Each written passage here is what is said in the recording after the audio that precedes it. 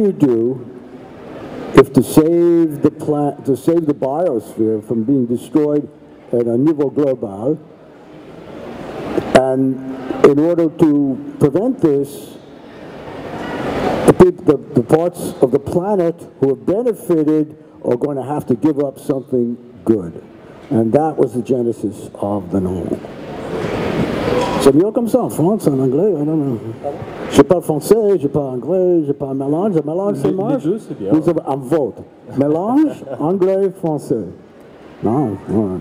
Tout le monde. D'accord. Ah, ok. Allemand, non. On le voit bien, il y a une empreinte sur évidemment l'actualité, sur l'actualité écologique, et souvent vos romans traitent de la société ou de faits de société. On se rappelle de Jacques Baron, des choses comme ça. Est-ce que la science-fiction, pour vous, c'est vraiment un moyen de parler du monde et des thématiques d'actualité? I'm not sure I understand the question. But what I have always said is technology itself is morally neutral. It's what we do with the technology that is the moral question. And I think to the extent that I'm dealing with a technology that doesn't exist, or technology that does exist but has an effect on culture or the planet, that's the source of drama, really, because the best drama, I think, either on a niveau personnel or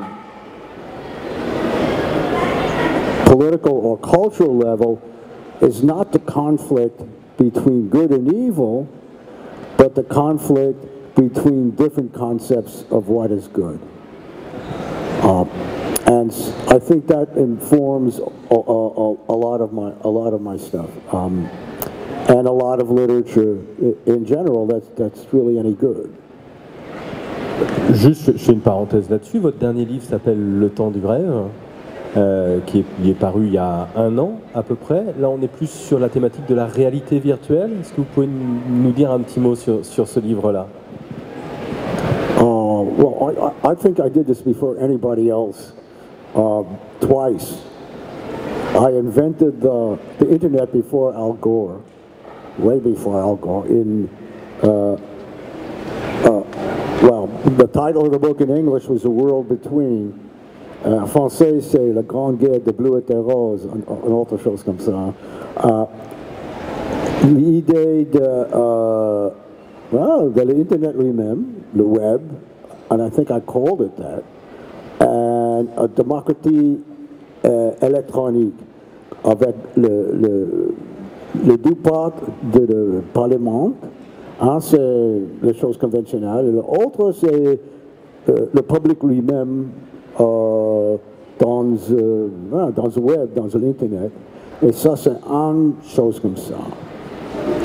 Mais en avance de ça, j'écris un petit roman, une grande nouvelle, what the hell is it? En anglais, Riding the Torch. En français, Les Avaliers de Vide.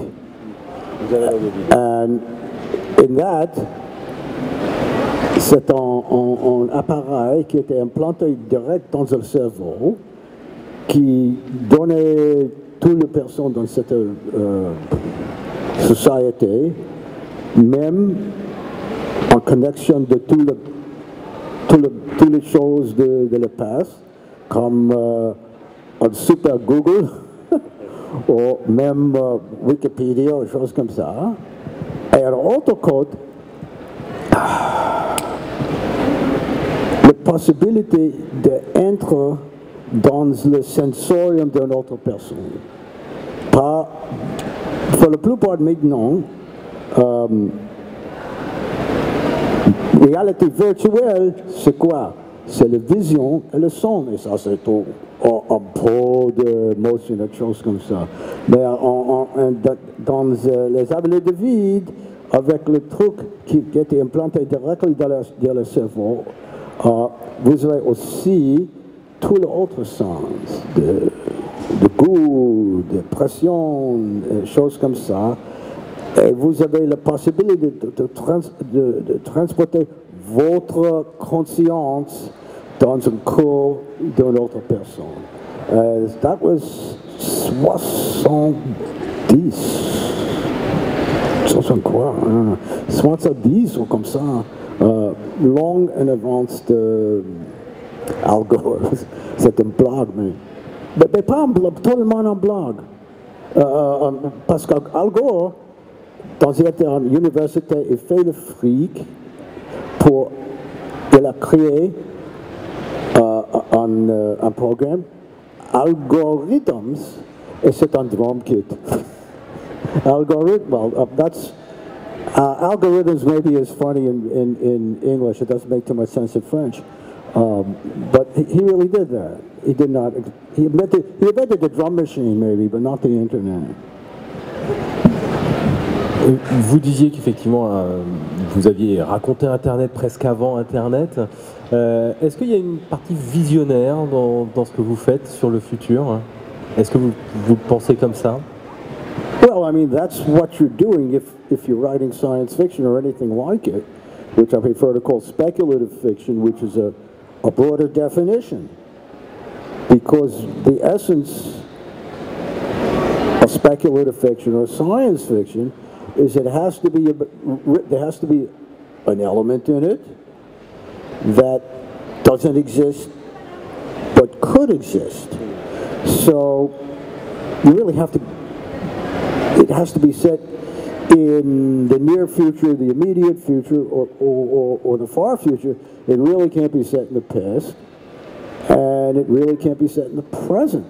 So in that sense, in the hardware sense, in the technological sense, I think you have to be visionary about it, or you can't write this sort of thing. You just can't. But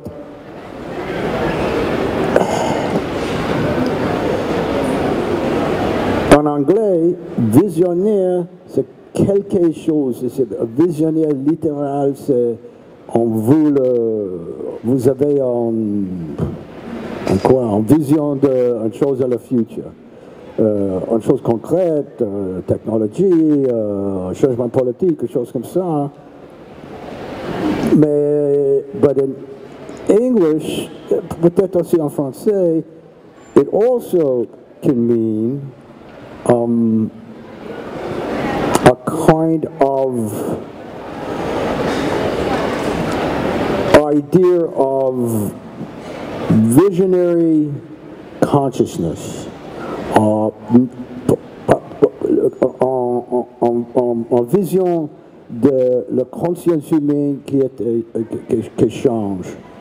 Et peut-être primarily positive. Ça c'est visionnaire. Si c'est une dévolution, ça c'est pas visionnaire, ça c'est rétro, ou chose comme ça. So, I think the first part about the technology and things like that, I don't think that's at all unique with me, because I don't think you can write speculative fiction or science fiction without doing that. But a lot of science fiction or speculative fiction does somehow not have that visionary consciousness, and doesn't necessarily require that to be real science fiction. A lot of it doesn't. A lot of it doesn't. If you look at the movies, all of them don't. Most of them. We were on an airplane coming from New York. We saw the new Star Trek. The new Superman, and some other thing with I forget what it was called, but it didn't really matter what it was called. It was all the same thing. Explosions, people punching people, shooting them with guns, stepping on their faces, and wall to wall. They didn't at least have, except for the Superman, I think, any car chases. which was the fault of these two movies, was usually you have to have a car chase. So that stuff is science fiction of a kind. You can't disown it that way, but it really doesn't have a visionary element. It's that kind of science fiction is to the kind of speculative fiction I'm talking about as pornography is to erotic art, something like that. It's a jerk-off. Vous avez souvent eu des romans qui ont suscité au moins la discussion, si ce n'est parfois la polémique. Alors moi j'ai vu pas mal de discussions justement passer sur le temps du rêve, mais on se souvient que Jacques Baron, ça a provoqué pas mal de discussions, mais le printemps russe aussi. Quand on est écrivain, susciter autant de débats comme ça, c'est un plaisir, vous voyez, que les gens s'interrogent, discutent de vos romans, parfois que ça les choque ou que ça les interpelle. Un plaisir. Pourquoi pas, vous pourriez les faire pour moi, l'acte d'écrire, pour le plus, c'est un plaisir pour moi. C'est quelques écrivains qui disent « Oh non, c'est dur, je travaille, c'est très dur, c'est triste, c'est nécessaire être triste. » Ça, c'est pas pour moi. May if I understand the other part of your question, which is kind of complicated, and it's not possible to say this in English. I have to. Je dis en français. L'idée de politique, le sens engagé, et politicienne, and autre chose. In English, it's very hard to make that distinction. Je crois que je suis engagé comme un écrivain, mais aussi un citoyen d'un pays, de planète, et tout ça. Et ça, c'est un métapolitique. Mais pour écrire un roman, avec un niveau métapolitique, je pense que c'est nécessaire en descendre d'un niveau imaginaire d'un pôle de politique, politicien, pas pour faire le support pour un parti spécifique, mais pour imaginer un futur concret.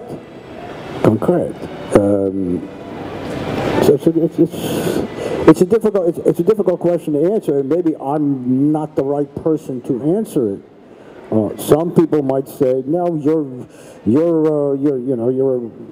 an out-and-out anarchist, or you're an out-and-out communist, or whatever they might say this stuff is." I have been called in public a communist by fascists. I've been called a fascist by communists. So I think that's good, but I don't think I'm the person exactly to answer this part of that question. Mais est-ce que quelque part c'est aussi pour ça que vous faites de la science-fiction, pour ce côté un peu engagé, dire des choses? I'm not sure I understand that either, but I think that, well, our friend Harlan Ellison, I have to say this in English, can't say this in French, has a little saying on his wall frame, I am an artist, I should be exempt from shit. Well, needless to say, you're not exempt from shit. You would like to be, but you're certainly not. And I think, unless there's really something wrong with you, that, that's my job. I mean, it's my vocation, it's my calling. But I think, just as a human being, like any other human being, I have my responsibilities and necessities and visions just as a citizen. And because of what I do for a living, I really can't quite divorce those two things. Well, I'll give you an example what I mean. C'est un roman en direct, Pictures at 11 en anglais. En part de ça, c'est les terroristes qui ont capturé le nouvel lui-même en petite station de télé. Et avec de veste, mais sans veste, avec pas le bombe conventionnel, mais une espèce de dirty bomb. Cette époque, I didn't hear anybody describe this thing. And I was saying, I was fighting with myself. Should I really write this? Should I really write this? In other words, this is a dirty bomb. C'est de bombe atomique, c'est une bombe de plutonium ou choses comme ça. C'est pas possible on fait une grande explosion, mais une explosion avec Semtex ou nitroglycine ou choses conventionnelles comme ça qui ont grande, that makes a cloud of radioactive material that can poison a whole city. This thing can be made. I know how to make it myself. It's not that hard if you're willing to kill yourself doing it. And that was an example. Well, should I write this thing? Or should I? And finally, well, I decided I need the money. No, I decided that since it was possible, somebody was going to say it sooner or later. So I did write it. I don't know if I did the right thing or not. But nobody's used this bomb yet. Now everybody's talking about it, and everybody knows. Not everybody, enough people know how to do it. I wrote a novelette called The Big Flash. I don't know what that's called in French. Qu'est-ce que c'est ça en français? C'est un groupe de rock and roll qui était in love with the atomic bomb, and there's songs in it about brighter than 1,000 suns and do it and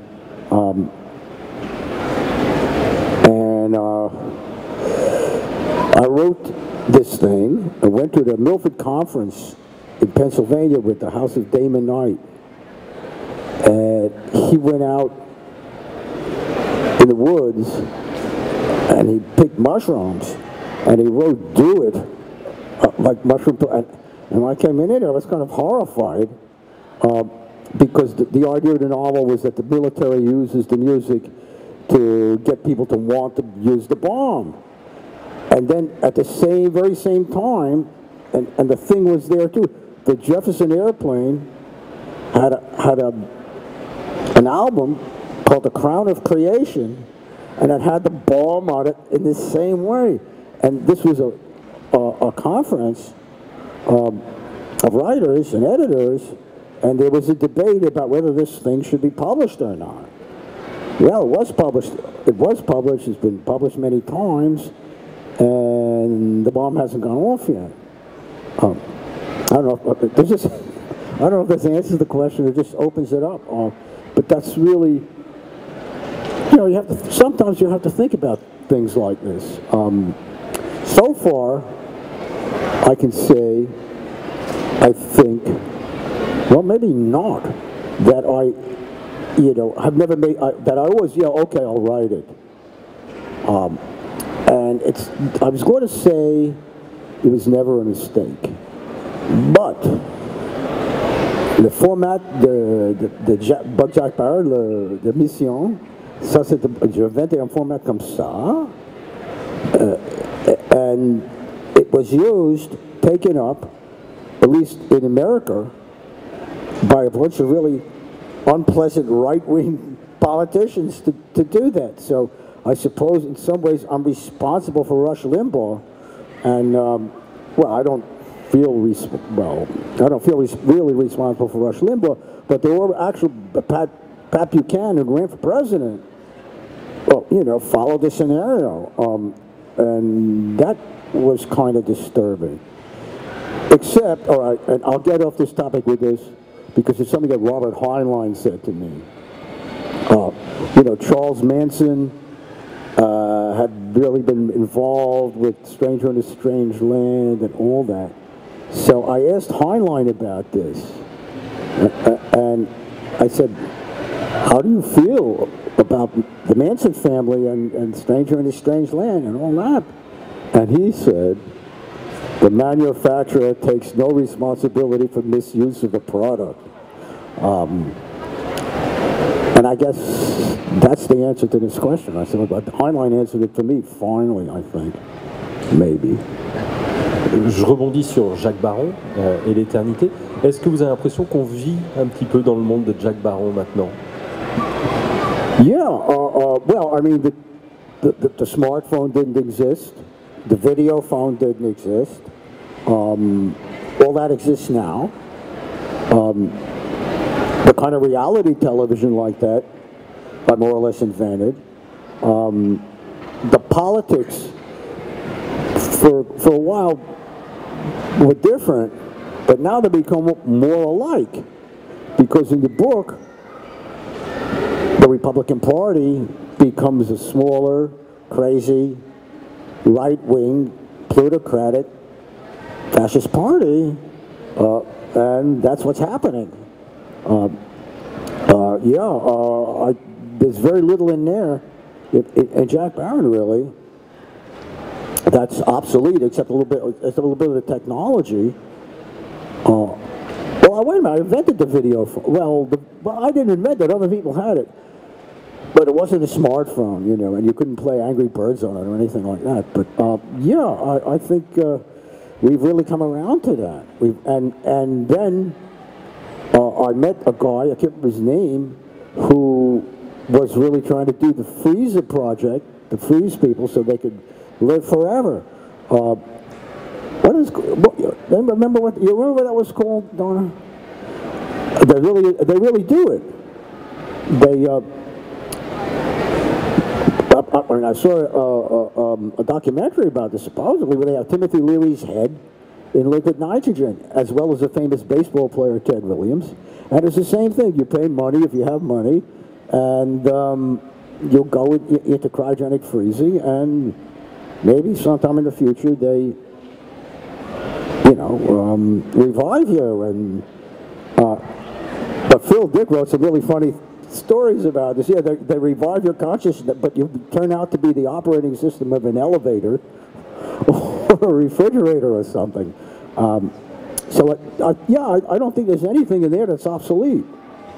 The only thing in there that's obsolete was obsolete in the book, and it's becoming obsolete now, is the American Republican Party. I think it's truer now than it ever was. The ending remains to be seen, but the situation, there it is. Une petite question sur votre inspiration. C'est vrai que vos livres sont souvent différents, entre Bleu comme une orange ou Printemps russe ou Jacques Baron, c'est très différent. Comment naissent un petit peu vos idées de romans? No, I don't think I understand that in any language. Comment vous imaginez un petit peu vos romans et comment vous vous dites, tiens, tel sujet, j'ai envie d'en faire un livre? Oh, how do I do it? It's a good question. I think the way I do it is I have a story I want to tell, and I have to invent a context for it in the future or something like that, and then I have to do research to see what makes sense from books, and more recently, you know, from all the things on the internet that you can find, pictures, films. You know, it's the same. You know, I've written 2 historical novels as well. The Druid King, which has not been published here because the movie was so terrible, and Mexico, which is the story of the conquest, the true story of the conquest of Mexico by Cortez. And, you know, having done that, I realized that it's sort of the same thing. In one case, you have to do research to reconstruct a society of past that really existed at the time, but you can't go there and walk around. On the other hand, when you're creating, say, something like Le Printemps russe, you have to do something of that, but then you have to imagine, the word is, in English, is extrapolate from what the present thing is, and then you invent. And you try and be convincing. So, for me, it's almost always the story that comes first. The story is the dramatic aspect, characters, what I want to write about, and then I have to do the research to create the world in which it happens. I think every writer, every novelist, either does it, even, you know, for contemporary fiction too. If I wanted to write, you know, somebody wants to write a polar that takes place in Nantes, and Utopiales, they have to have been here or have read about it or seen it on television to know where the stairs go and where the food is and what's outside and so forth. This is getting a little bit away from things, but I think there's a certain kind of so-called mainstream fiction which fails to do this, and is therefore much weaker because of it. It's too internalized inside the character, and the world that the characters live in is, you know, generic, and it's our world sort of, and doesn't, and that kind of fiction even doesn't take into account the fact that any characters, their consciousness, their very consciousness, their very existence is going to be partially determined by the world they live in very specific and powerful ways. And I think one of the reasons I write a lot, mostly science fiction, is that I think it's a complete fiction, whereas that other kind of stuff really isn't. I mean, I've written some contemporary. Le Mur d'Esprit, that's a contemporary novel, but you have to do the same thing. And have I written anything other contemporary? Well, something that hasn't been published at all yet is called Police State.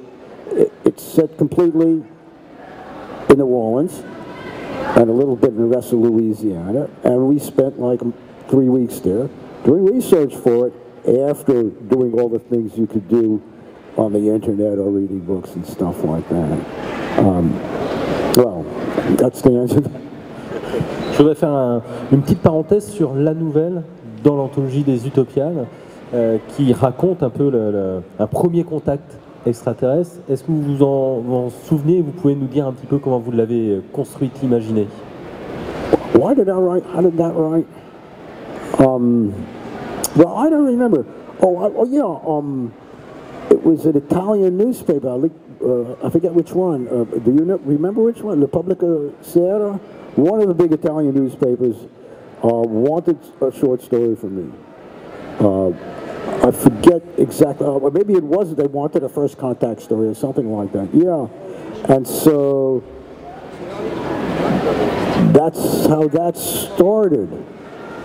And, well, but also, we're at the beginning of prehistory here, and that's all.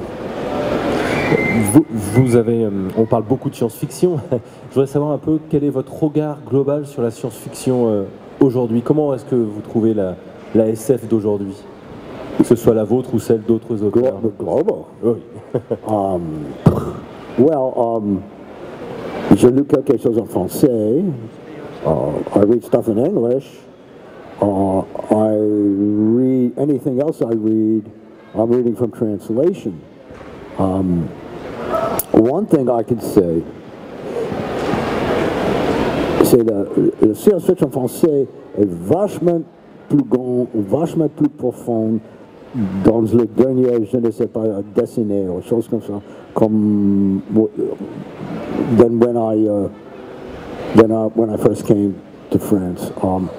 And I think there's as much, probably, if not more, really good science fiction being written in French than in English and being published. I remember when I was first here, it was very hard for French writers to publish their science fiction at all. Now, all that has changed. All that has changed. Much for the better. So I think science fiction has become more global. Has become more global. I mean, I've done something that because I have carte blanche with Asimov's magazine. The deal was, if I'm going to write this column, nobody tells me what I can or I can't do. And I think 3 or 4 times I've reviewed books that were only in French, even though it was an American magazine. I just wanted to do it. I thought it was important. The last one, of course, which was Rêve de Fer, Roland Wagner, a great novel. And whether it ever gets into English, I don't know. But it was a groundbreaking novel in a transnational sense, and I thought I should review it, whether it was in English or not, as long as I could read French. For all I know, there are things like that that are only in Russian, or in Chinese, or I'm sure in Japanese, which doesn't get translated very much out of Japanese. It's become an international literature, and the domination of Anglophone science fiction that existed, for 50 or 60 years doesn't exist anymore. And it's curious, you think about it, that the big cleavage way back when, in the beginning of science fiction, between the kind of one kind of technophilic science fiction and another more political kind of science fiction, was between H.G. Wells in English and Jules Verne in French. So I think I feel more positive about the globalization of science fiction than I do about the globalization of the economy, which is a disaster. And I feel more positive about world science fiction in terms of all these different countries than I do about what's going on in the States, which is not good at all. It's very retro and very commercial, and I think that there are still good writers. There are still some good books that are published. It's not, it's like in a year, if there are 20 really good novels published, it's a good year. Even if there are 1,000 pieces of crap. The haystack gets bigger, but there are not fewer needles in it. But that makes it harder to find the needles. Je l'ai dit tout à l'heure en préambule, vous venez souvent à Nantes. Quelle relation vous avez particulièrement avec la France? Pourquoi vous aimez venir chez nous? Yeah.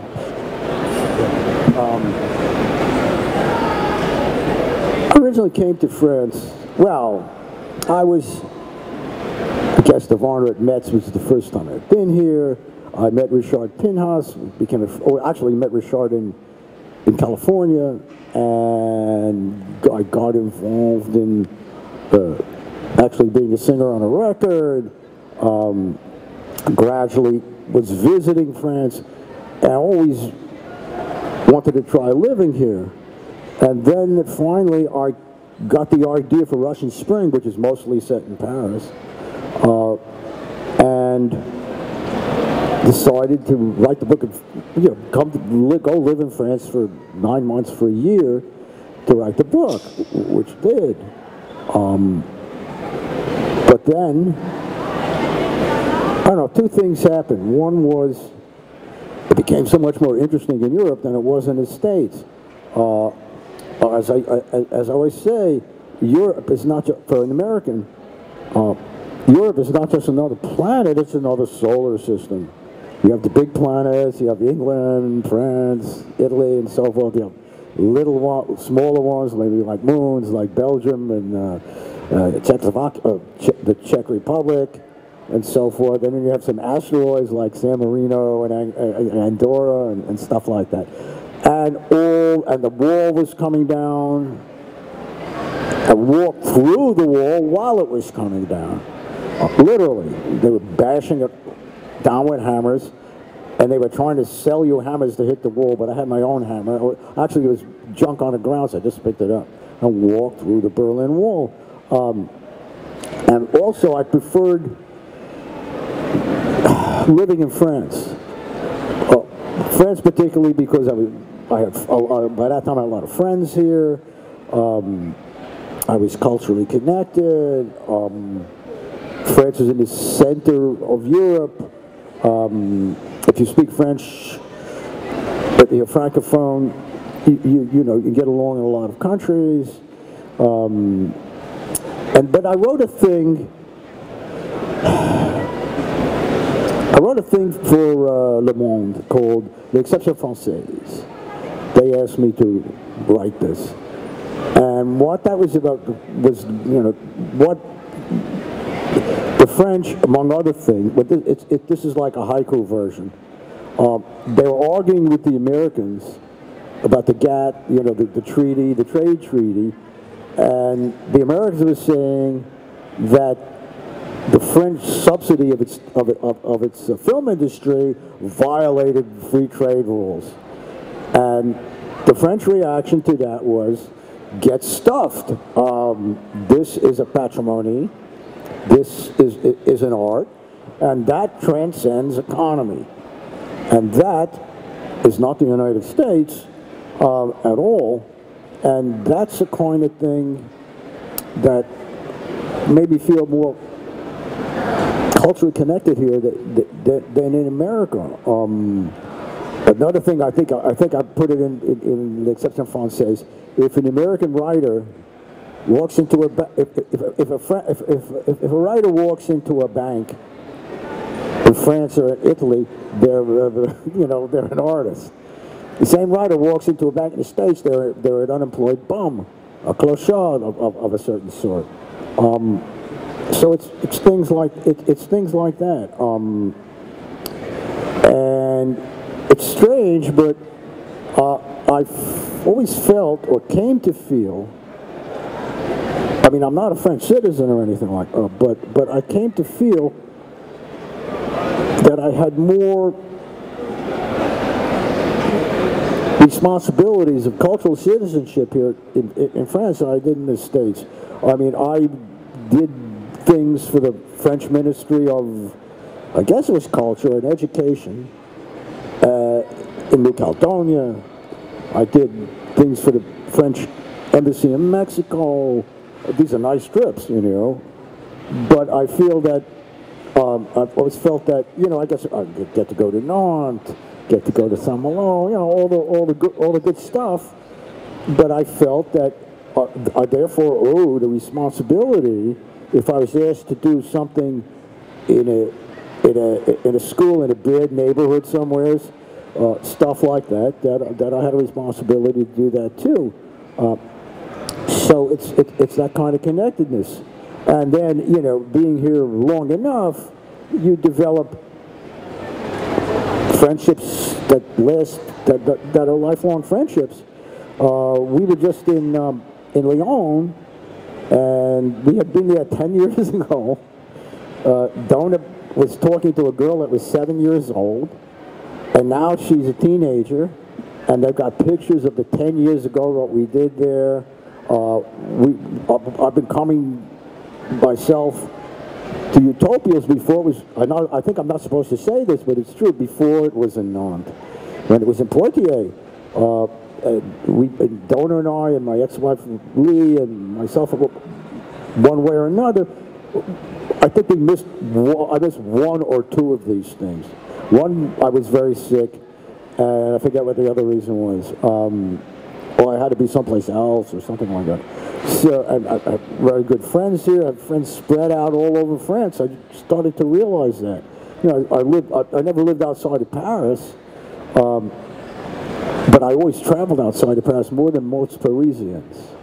You know, quand j'étais en Paris, je voudrais faire un voyage dans le sud de France. La Parisienne m'a dit, oh, elle n'a pas parlé en vrai français, ça, non, on ne comprend pas rien de tout là. And I come to the south and they say, oh, les Parisiennes, ça c'est pas de vrai français, ça c'est un argot de la Parisienne, choses comme ça. That there really is a France profonde in a certain sense.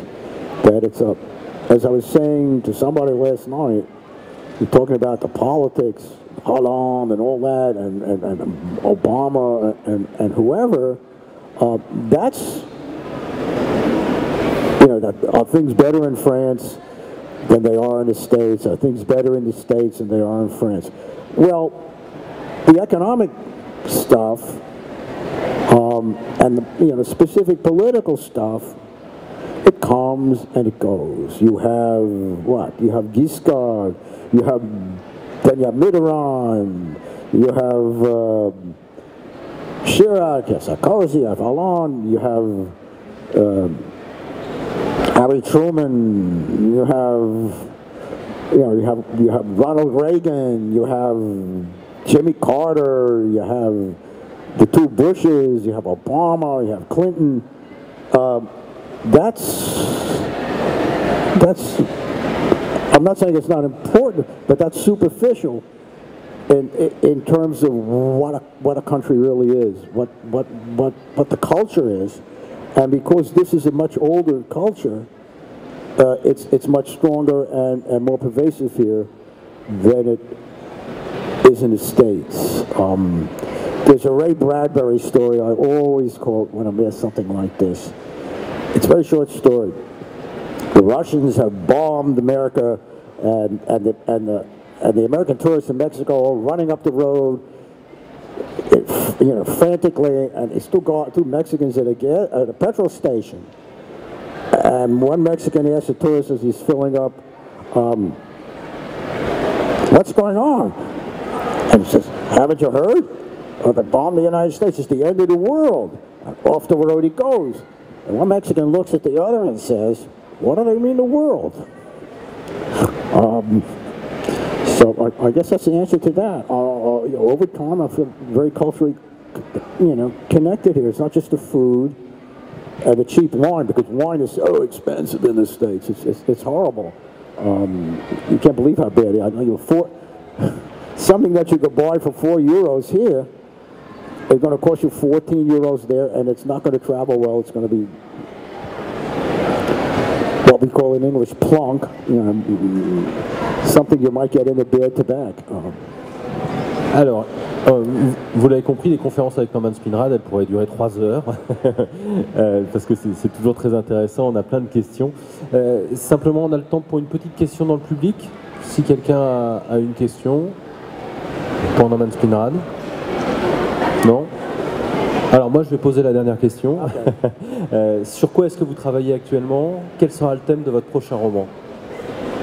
Oh well, the last novel I finished, well I've written some novella and a few things like that, and was a thing called Police State, which will be published, I don't know, well they just had an upheaval at Fayard, I don't know when what is being published, but sometime in the spring, called Police State, which is not what you think, not what the title leads you to think it is. It's all set in Louisiana, mostly in New Orleans, and it's about how the police lead an anarchistic rebellion against, well, what happens is there's one cop who's been, from the bayou, from the Ninth Ward, poor places. He's become a policeman, he's got a family, everything's cool, he's got a house. But the police are being used to evict people from their houses who can't pay their rent, but who have guns, like everybody else has guns in America. So they give him a piece of paper to say, go to this house and evict these people. He looks at it, it's his house. And it sort of goes from there. How the police become a revolutionary force. Only in Louisiana, maybe. I've spent times in Louisiana before this. It's a very strange place. It is so totally corrupt, and yet it's a kind of corruption that sort of works. Well, they did, this is sort of the spirit of this book, really. There was one of the usual legislature scandals that they always have in Louisiana. And then the television crew is going out and they're doing man on the street reviews. What do you think about the state legislature? And one guy with that Louisiana look says, I don't see why everybody is complaining about our state legislature. We've got the best state legislature money can buy. And that's Louisiana. And that's the book, sort of. It's more, it's got voodoo in it and a lot of other things, but I never thought I would end up writing a southern regional novel. But in a way, among other things, Please State is that. This is my Louisiana book. I doubt if I'll write another one. And I doubt if I'll write another regional like that, but originally I was going to set this thing in California because I read about something like, and then somewhere I said, no, this is not California, this is definitely Louisiana. Et bien voilà, on arrive à la fin de cette table ronde. On m'a demandé de bien respecter le timing. Merci à Norman Spinrad, merci à vous. Restez là, il y a une conférence sur la pollution tout de suite. Merci à tous.